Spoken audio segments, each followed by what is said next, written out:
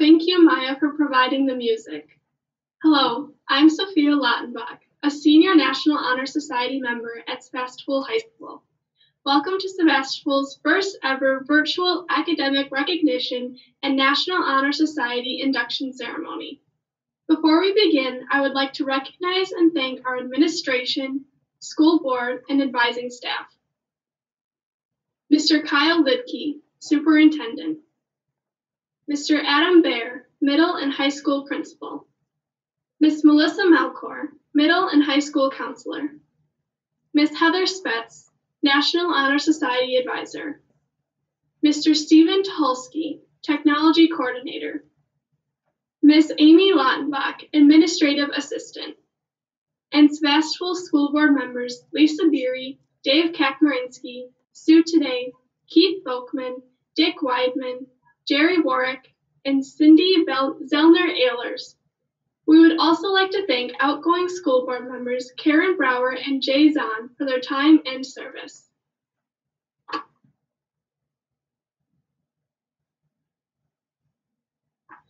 Mr. Lidke, I invite you to give us your welcoming thoughts. Thank you. Welcome parents and students to our 2020 academic and NHS ceremony.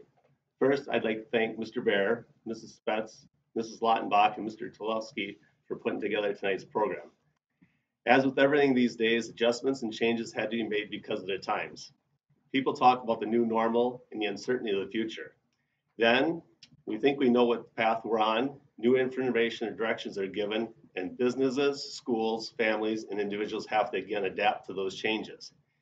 And that's what you kids have to do now, and you'll do your entire lives. This time it affects everyone, and the insecurity of the future is probably the most difficult part.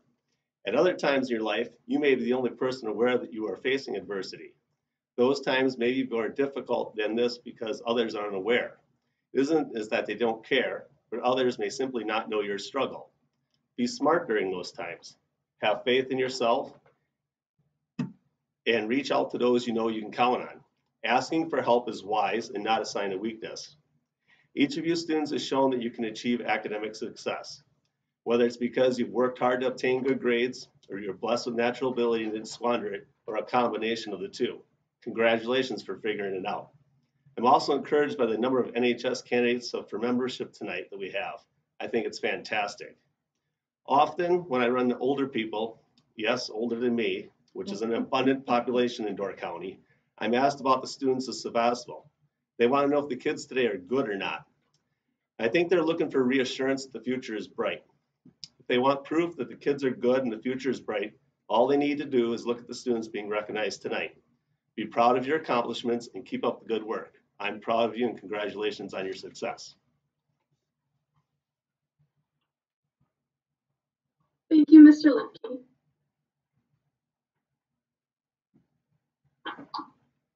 Now more than ever, we are grateful for the opportunity to gather and celebrate students who strive for high ideals, not only in a traditional academic setting, but also in this new and unprecedented virtual environment.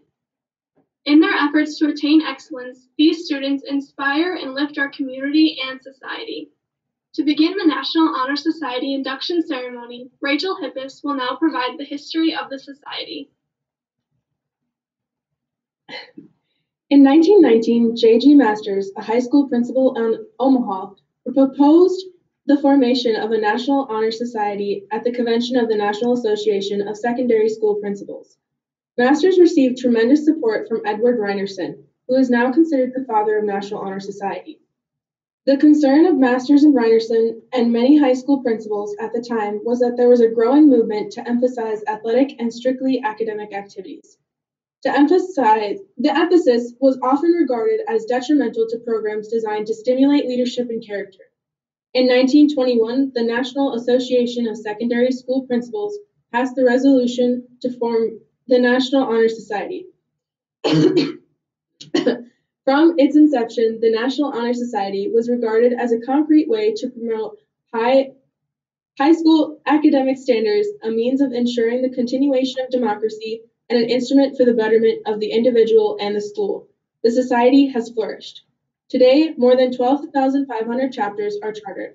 The Sevastopol chapter continues to be strong with those students who exhibit above average traits of leadership, service, and character. With today's induction ceremony, the Sevastopol chapter will consist of 28 active members. And now, Maya Plor will explain the selection procedures. Thank you, Rachel. For many students, selection as a member of the National Honor Society is the pinnacle of their achievements in school. This honor, recognized throughout the nation, is both the public recognition of accomplishment and the private commitment to continued excellence on the part of the new member. Because of the importance placed upon this aspect of secondary school life, local chapters are charged with creating a selection process that conforms to the national guidelines, is applied fairly and consistently to all candidates, and provides a meaningful recognition of deserving students. Selection into the National Honor Society is a privilege, not a right. Students do not apply for membership. Instead, they provide information to be used by the local selection committee to support their candidacy for membership. Membership is granted only to those students selected by the faculty council in each school.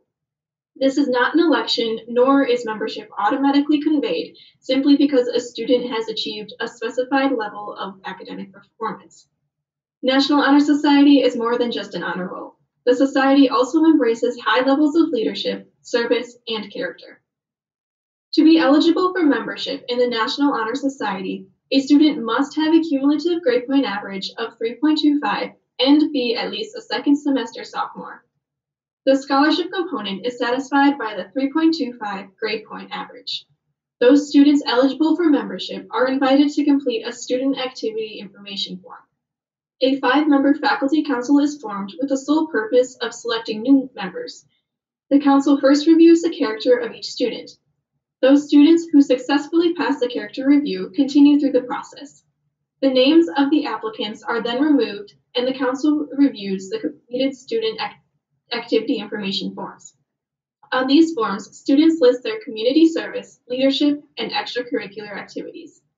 Those students who successfully pass the review of service and leadership are invited to join the society. A student can only officially become a member of the National Honor Society through an induction ceremony. Today, 20 students will be inducted into the Sevastopol chapter. I would like to thank the Sevastopol Education Foundation who graciously provided staff like this for all National Honor Society seniors to be worn during our graduation ceremony. In the induction ceremony, the single white candle on the table before us represents the National Honor Society's torch, an eternal light of knowledge.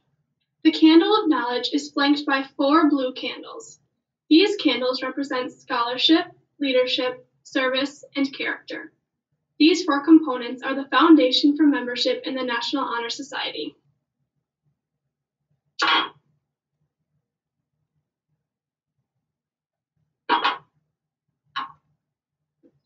Caden Kakmarinsky will now explain scholarship. Thank you, Sophia. Scholarship means a commitment to learning.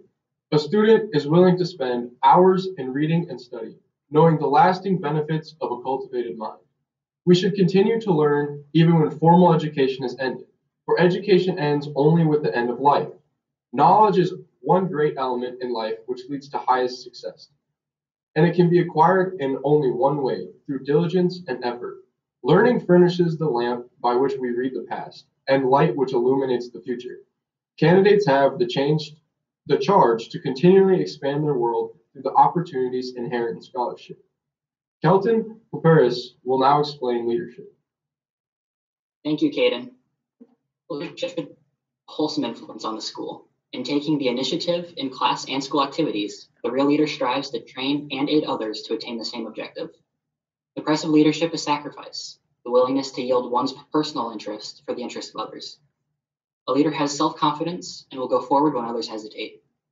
No matter what power and resources may exist in a country, they are ineffectual without the guidance of a wise leader. Leadership is always needed and is thus a basic charge to each of our members. Elizabeth Fiscus will now explain service. Thank you, Kelton. Service can be described in various ways. In the routine of the day's work, many opportunities arise to help others. Willingness to work for the benefit of those in need without monetary compensation or without recognition is the quality we seek in our membership. We are committed to the idea of volunteering our time and abilities to the creation of a better tomorrow. Cynthia Manson will now explain character. Thank you, Lizzie. Character is the force within each individual that distinguishes that person from others. It gives each one individuality.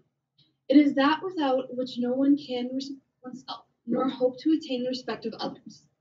It is this force of character which guides one through life and, when once developed, grows steadily. Character is achieved and not received. It is the product of constant action, daily striving to make the right choice. The problem of character is the problem of self-control. How we want others to see us is what we really need to be inside. By demonstrating such qualities as respect, responsibility, trustworthiness, fairness, caring, and citizenship, we may hope to prove by example that we value character.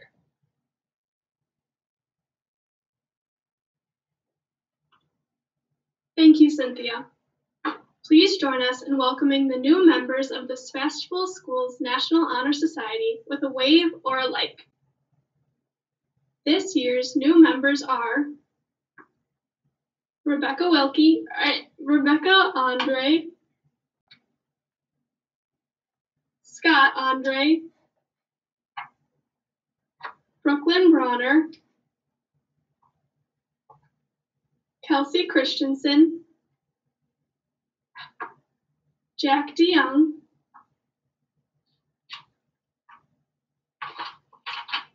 Cole Dvorak, Lexi Hinkle, Caroline Jordan, Lauren Junion, Tyler Keno,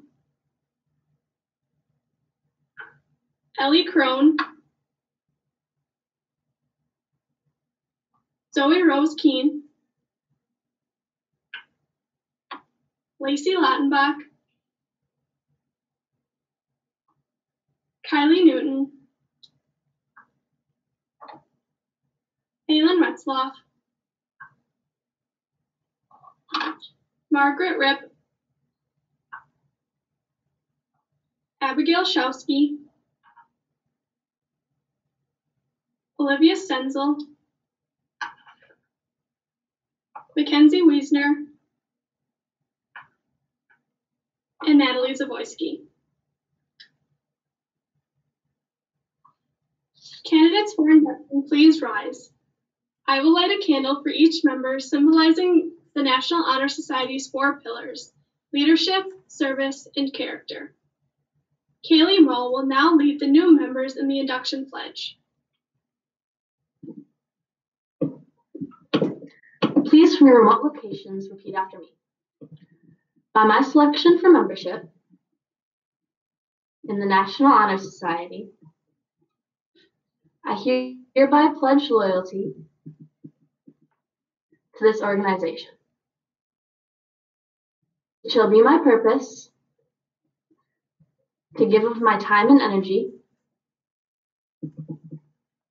toward the promotion of all school activities. I will strive to be a model student and will never knowingly bring dishonor upon the school. I pledge myself to uphold the high purpose of the society for which I have been selected, striving in every way to make its ideals the ideals of my school and of my life. Congratulations to these new members.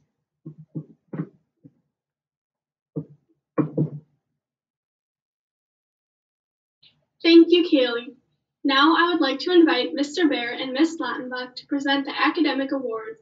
While they prepare their presentations, we have a few messages from your teachers and board members.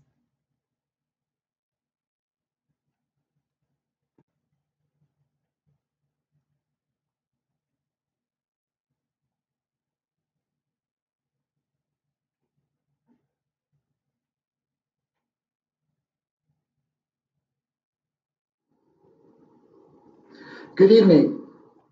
As I thought about this video, I reflected a lot about what it means to be honored. Why do we honor people? And what does a person do to deserve an honor in the first place? What did you do differently from your peers to get this recognition? And what does this distinction mean to teachers, colleges, and your future employers? People earn honor by doing their best, even when doing their best is hard, uncomfortable, or takes more time. People who earn honors show respect for the system, even when they don't always agree. And people who earn honors don't say, "I've had enough," or "I'll let someone else take care of it." You are here tonight because you have done your best and succeeded when it wasn't always easy. Earning this recognition at this time in your life shows to others that you are serious about your future, willing to work hard, and you do quality work. So congratulations. Hello, students. Congratulations on your selection to the National Honor Society and for being recognized for your academic honors. Hello, students. As the hallways and classrooms have gone empty, it is now more apparent than ever the life you, our students, bring to Sevastopol. It is not only your academic success in the classroom, but your contributions to athletics, clubs, music, theater, and many other activities that brings our community together. Keep up the good work and keep Pioneer Pride going strong. When little kids start to walk, they never give up. They fall down and they get up and keep going. And when that little kid gets to be about 5 years old, they start to be curious and they ask questions about everything. and then we come to you. Everything is near shut down. You can't go to school, you can't be with your friends, you're missing your spring activities, yet you just keep going.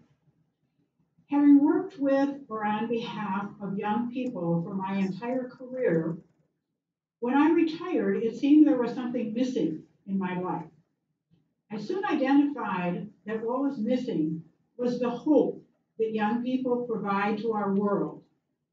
Each of you has demonstrated character, leadership, scholarship, and service, those four pillars of the National Honor Society. Thank you for all that you are doing now and for what you will do in the future to provide hope and guiding light to our world. My favorite author, Kurt Vonnegut, once said, "True terror is to wake up one morning and discover that your high school class is running the country." With you guys, I'm not worried. You are bright, compassionate, driven young men and women, and I know you are going to make a positive impact on this world. You all are an inspiration for us as teachers. You show us that hard work and dedication truly pay off.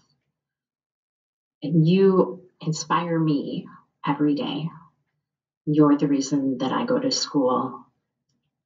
And it's not just for the learning that happens in the classroom, the light bulb moments, but it's also for that personal connection, the shared jokes, the stories. That connecting with you as students is truly what makes my job fulfilling, and it's why I'm a teacher. What defines me as a teacher? The answer is obvious. It's you, the students. You keep it real, you keep it fun, and inspired.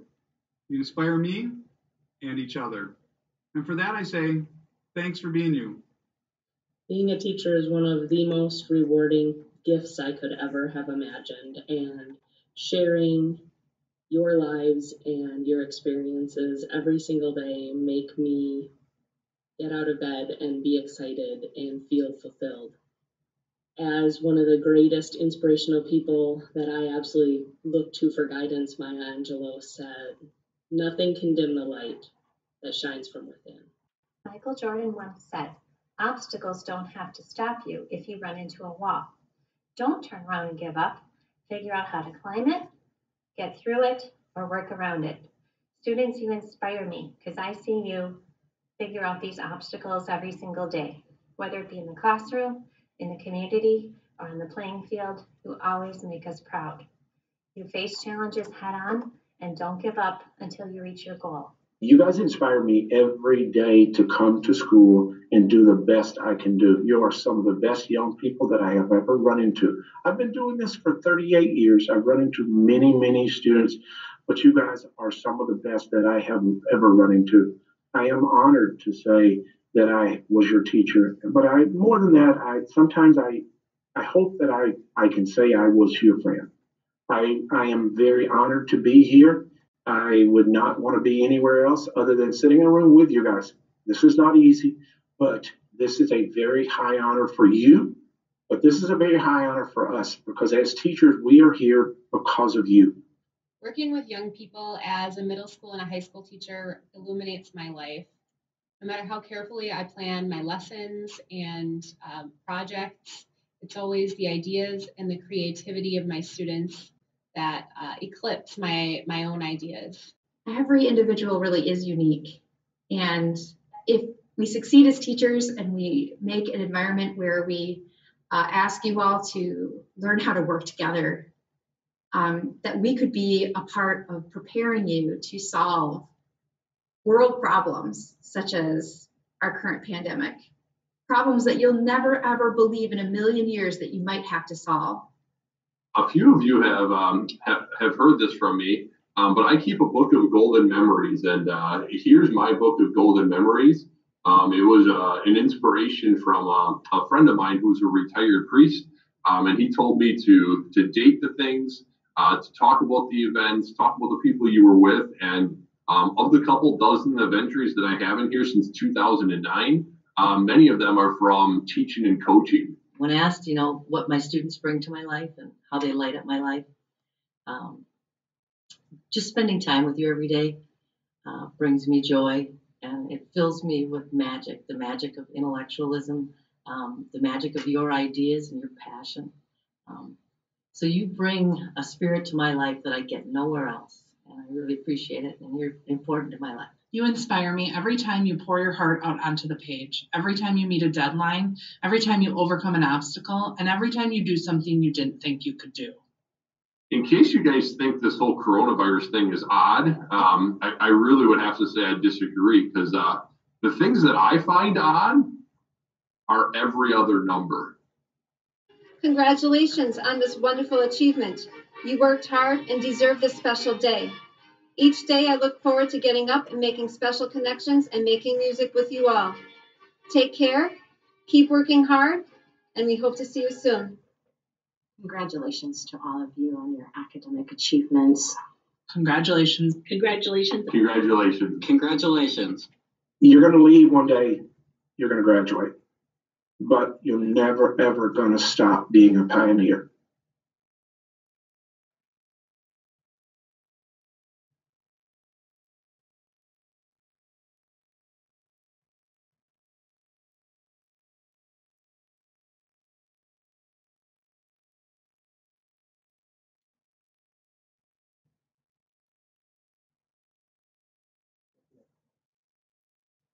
Thank you, Sophia. Thank you, current National Honor Society members, and congratulations to our new National Honor Society members. Before recognizing our academic awards this evening, I would like to share some thoughts with you.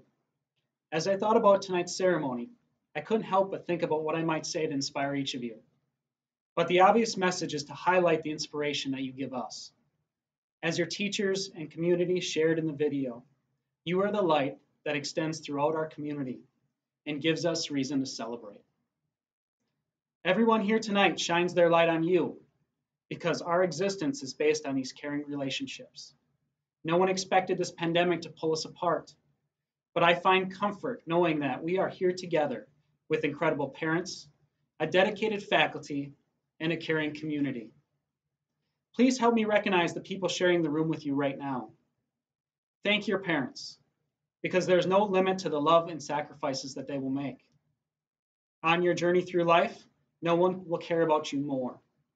So continue to shine bright as an important part of your family. I would also like to encourage you to continue to inspire. Days spent in quarantine seem to run together as we miss out on the social connections that renew our spirits. Despite these challenges, I want Sevastopol students to know that hope is not lost. Instead, focus on making each day special. After sharing these trying times together, I think we all understand that life is more important than a grade point average. Life is about living, loving, and sharing it with those people around you. Sevastopol students, by sharing your life with your teachers, parents, and community, you have inspired us all. Continue to recognize the opportunities in front of you and know that you have our support. Congratulations. We are so proud of all of you. Now it is my honor to recognize students for having one semester of a 3.8 GPA or higher.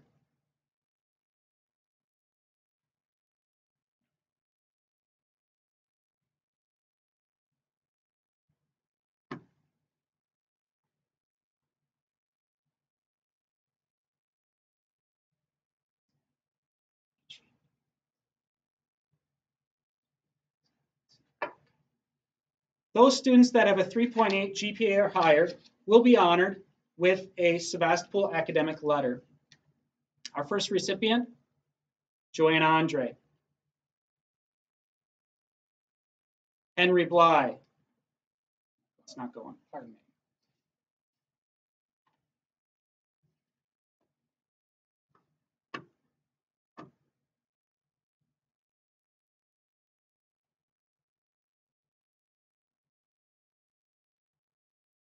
There we go. Thank you. Yep. Our first recipient, Johanna Andre.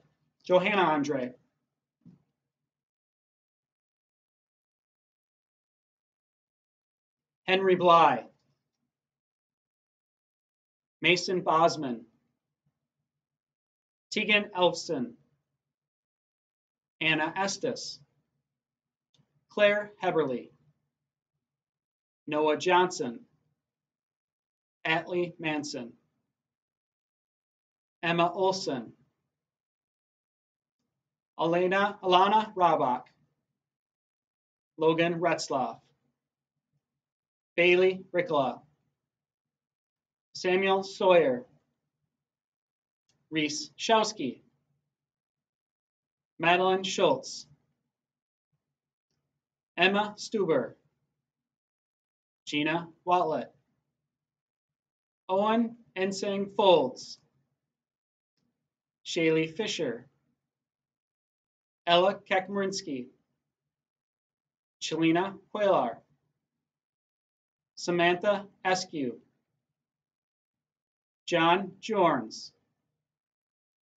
Madeline Plur, Morgan Swain. Congratulations to those students that had at least one semester of a 3.8 GPA or higher. Students who have 2 semesters of a 3.8 GPA or higher are recognized with a pin. Our first recipient, Frankie Ash, Carter Berry, Brooklyn Bronner, Jack DeYoung, Samantha Differt, Mark Harrell, Ellie Crone, Leslie Ruiz, Emmett Tomaszewski, Lillian Turner, Madeline Folkman, Natalie Zavoyski, Margaret Ripp, Mackenzie Elfson, Tyler Kino, and Melissa Lopez. Congratulations to those students. Students having 3 semesters of a 3.8 GPA or higher are recognized with a gold star. Frankie Ash, Carter Berry, Brooklyn Bronner, Jack DeYoung, Samantha Differt, Mark Harrell, Ellie Crone, Leslie Ruiz, Emmett Tomaszewski, Madeline Folkman, Natalie Zavoyski, Kelsey Christensen, Lacey Lautenbach, Margaret Ripp, Tyler Kino, and Andrew Salisbury. Congratulations to those students. Students with 4 semesters of a 3.8 GPA or higher are also recognized with a star. Rebecca Andre, Scott Andre, Kelsey Christensen, Cole Dvorak, Jenna Engeldinger, Lexi Henkel, Adriana Hernandez, Riley Krishka, Sasha Laxonen, Lacey Lautenbach, Kylie Newton, Halen Retzloff, Abigail Schowski, Olivia Stenzel, Noah Tomaszewski, Mackenzie Wiesner, Caitlin Heath, and Chloe Rainier. Students with 5 semesters throughout high school, 5 semesters of a 3.8 GPA or higher are recognized again with a gold star. Rebecca Andre, Scott Andre, Cole Dvorak, Jenna Engeldinger, Lexi Henkel, Adriana Hernandez, Riley Krishka, Sasha Laxonen, Kylie Newton, Halen Retzloff, Abigail Schowski, Olivia Stenzel, Noah Tomaszewski, Mackenzie Wiesner, and Caitlin Heath. A student goes to school for 8 semesters in high school. So these next students that are being recognized have 6 semesters out of the 8, 6 semesters where they've maintained a 3.8 GPA or higher. That's very hard to do at Sevastopol. We have high standards for all of our students. So these students have obviously worked very hard to achieve this honor. Madison Dujinski, Caden Kekmarinsky, Sophia Lautenbach, Cynthia Manson, Kaylee Moe, Ainsley Salisbury. The most you can achieve is 7 semesters because we haven't finished our 8th semester. So the most a student can achieve is 7 semesters at this point. An 8th semester can be achieved, but we would have to wait till the end of the school year. So we have some students that have reached that honor and have had 7 semesters of a 3.8 GPA or higher.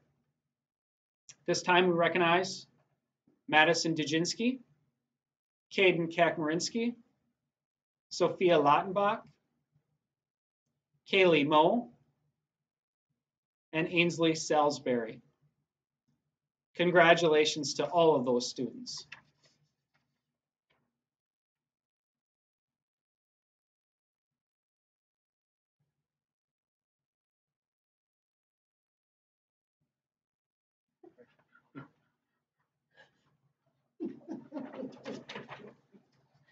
Before ending our ceremony, I would like to quote Dr. Jill Murray, who said, "The comeback is always stronger than the setback." Despite these challenges, our community will endure, in part because of what we have witnessed tonight. I would like to extend my appreciation to everyone here tonight for making this a great school and a great community. Thank you for participating in our first ever virtual awards ceremony. Sophia, if you would do the honors and close out our event tonight. Thank you for joining us today to recognize Sevastopol students and their academic success. We appreciate your support and encourage you to stay strong and healthy through this time of crisis. We are grateful for being from such a resilient and caring community. And now for a little closing music from Maya Fleur.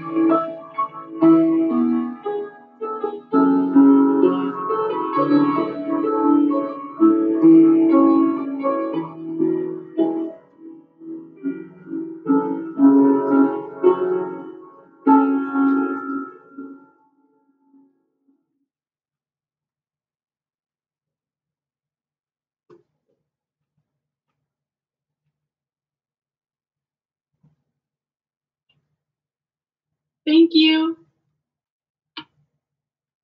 Thank you. Thank you for joining us.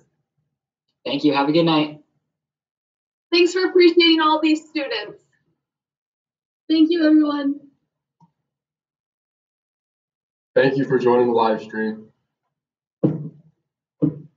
Thank you.